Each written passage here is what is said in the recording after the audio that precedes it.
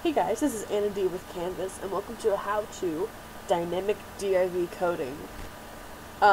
Side note, I use iframes and Dynamic DIVs. You draw them just the same, with tabs and blah blah blah.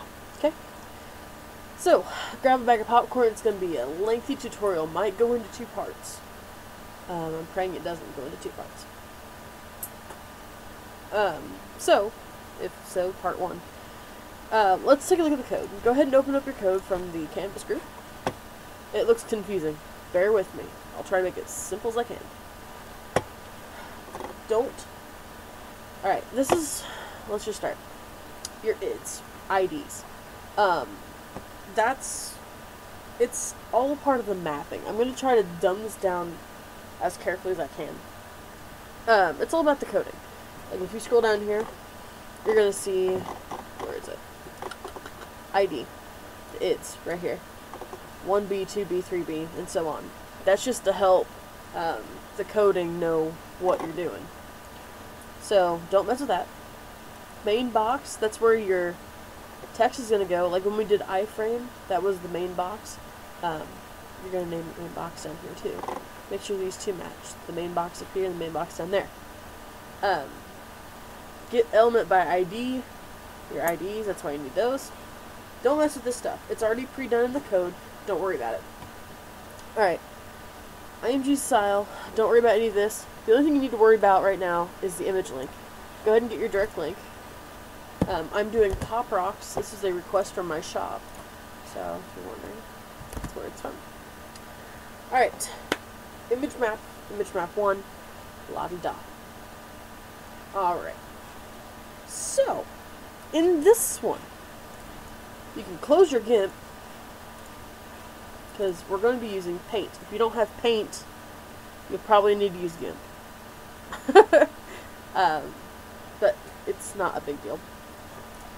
If you watched my product page, junk, when I said advanced coding, or advanced users can use Paint, this is what I meant. Right here.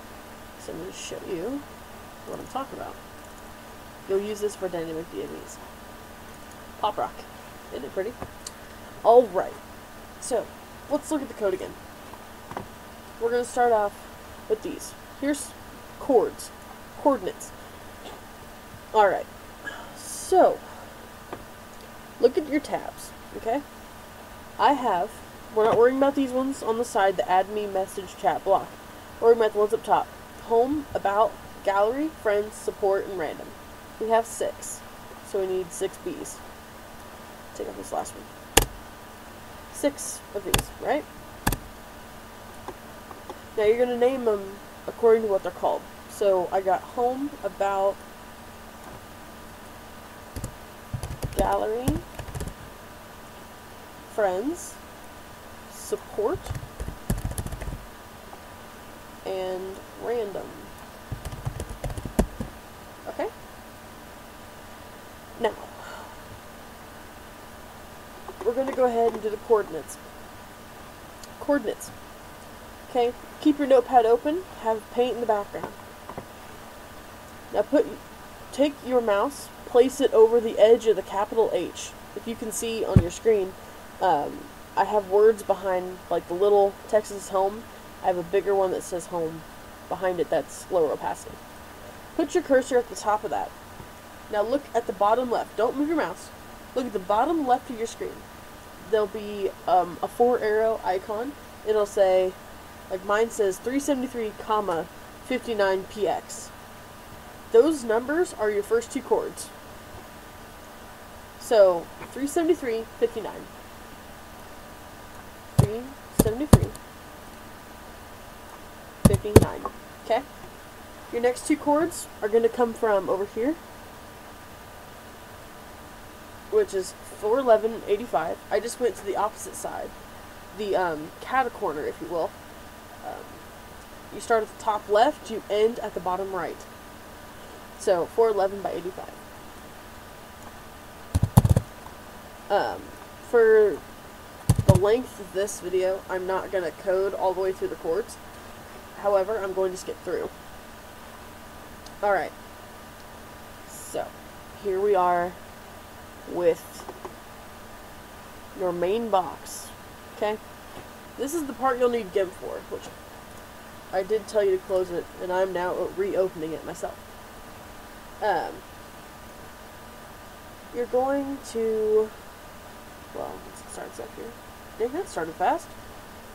Anyway, I'm just gonna copy it from this, and I'm gonna paste it in here.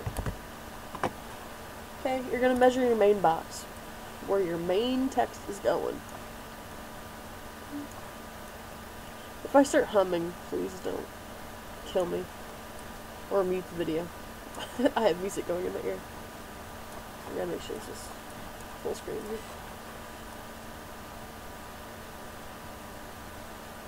$260 or $300.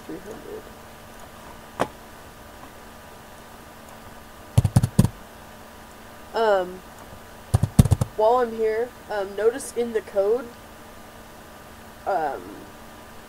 that the left and the top are backwards. I'm sure they can be rearranged, but that'll come for a later date. If you feel awkward putting it in backwards, you can always recode it. If you need help with that, just let me know. Alright, then you're going to go left and top, like normal. 342 left.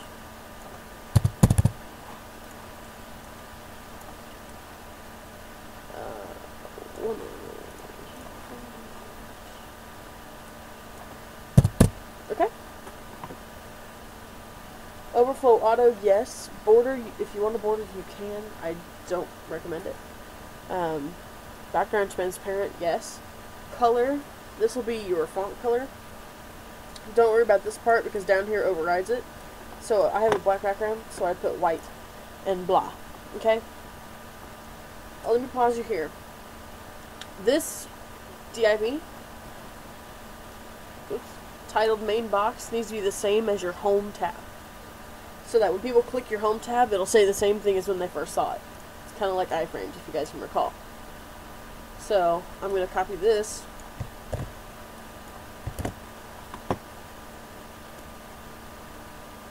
I'm going to put main at the end, so I know that it's there. Okay? Now, this is DIV ID, excuse me. You're going to rename them in the order that you put up the top.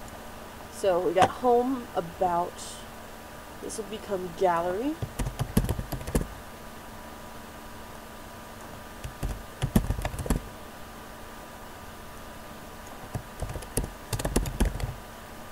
Where I'm editing the text, like right now where it says love, that can be changed. That's where your main text will go. You can see all about that in the installation video.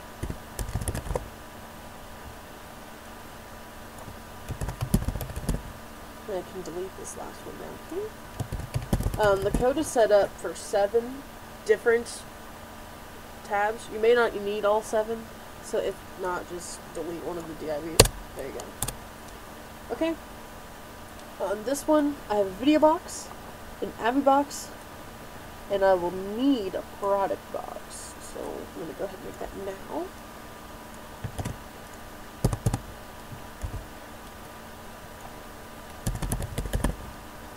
So I'm going to go ahead and put in my product box.